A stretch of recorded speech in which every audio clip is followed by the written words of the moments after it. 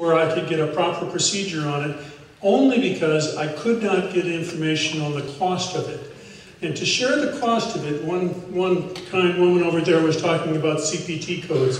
Same identical CPT code, one being performed in a hospital, one being performed outpatient. The difference in cost was about $30,000. And it took me 4 months to even get that information.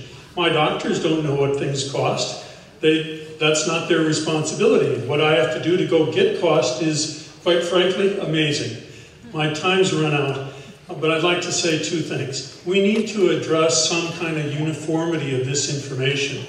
And in addition to that, in this 12-year period of time, I've seen many things of lesser magnitude get serious study by the federal government. I would really like to see more in-depth work done with all the great information we now have available. Thank you.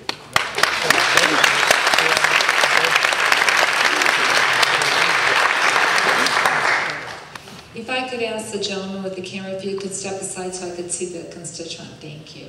I appreciate that. I think you bring up a real good point, and something that I hear from constituents a lot. They come in with their medical bills, they don't understand what's going on. That was one of the things with Medicare Part D. I would be out in the neighborhoods, and I would watch people with 4 or 5 brochures trying to figure out what was covered, what was generic, what was going to click on, what was going to go out. There was no transparency in the system. And if you're going to be a consumer, and really be proactive like you want to be, and what a lot of the discussion is about consumer-driven healthcare, then we have to provide you, insurance companies, our communities, our government, we have to provide you the transparency so that you can be making those decisions, much as the woman said that she was doing with us, picking out her own healthcare. That needs to be transparent. And that's one of the things that I think has really been lacking so far in this discussion, and that is how to have transparency with drug pricing, and how to have transparency with what it's costing you both in the doctor's office and at the hospital. So thank you for bringing that up, and I will be continuing to fight for more transparency.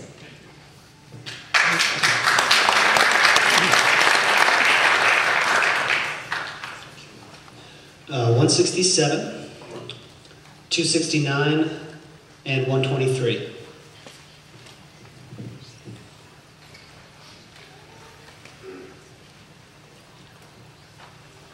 Representative McCollum, I think most everything I'm reading, all people agree that reform needs to take place and that everybody should be covered.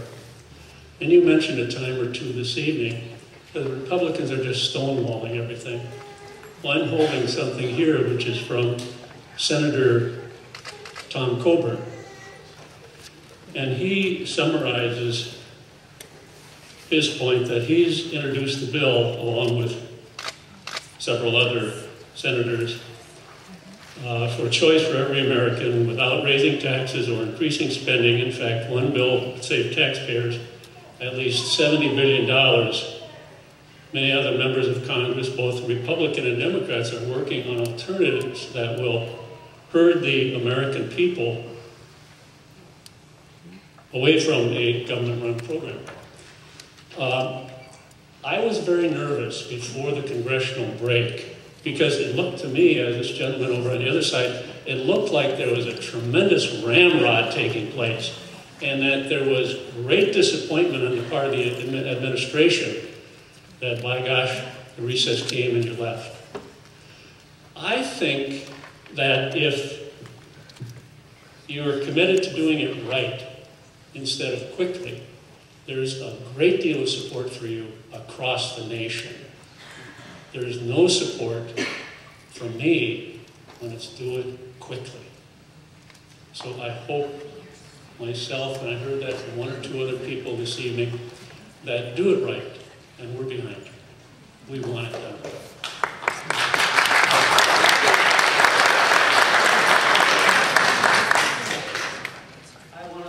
Abortion hasn't been mentioned this evening. And I would hope that you would vote against any reform plan that does not explicitly exclude abortions from the health care plan as far as taxpayers funding it. I beg you.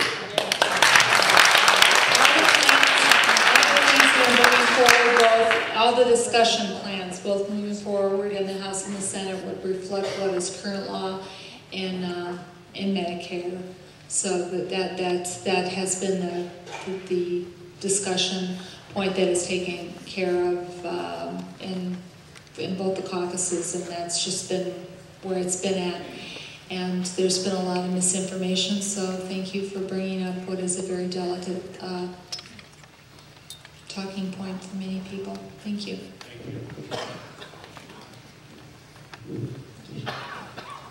Congresswoman McCollum, thank you for doing this.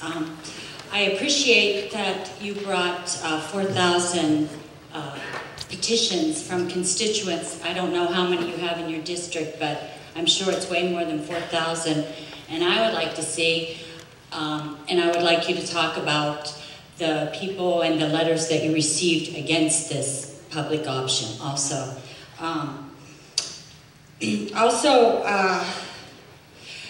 You said on a few occasions that the Republicans were stonewalling and they want the status quo, but you have 60 votes in the Senate. If you want this public option, you could pass it. It's not just the Republicans that are stopping this. There are Democrats that do not like this public option either for a variety of different reasons. And one of them I will ask you in the bill of H.R. 3200, section 152, pages 50 and 51, it addresses, wait, I gotta put my glasses on. Okay. Would like to know about non-citizens, if they are covered, and who pays for their coverage. That is a section that addresses that. And if they are not covered, then why did the Democratic House and Energy Commons Committee vote against that amendment to prevent benefits to illegal aliens? Thank you. The discussion that is taking, moving forward is for citizens only. And sometimes in politics this will come as quite a shock to all of you.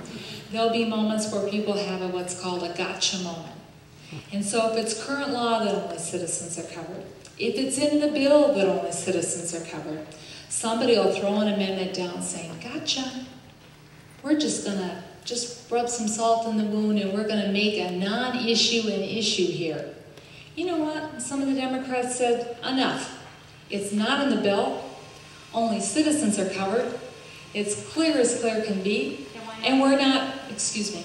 Then why not put it in? It's already in the bill. Then what would be the harm of letting Well, it in? I'll tell you, we're not going to get in an argument back and forth, and I know that was not your goal. You just wanted to make sure I just that, wanted you to yeah, and I was.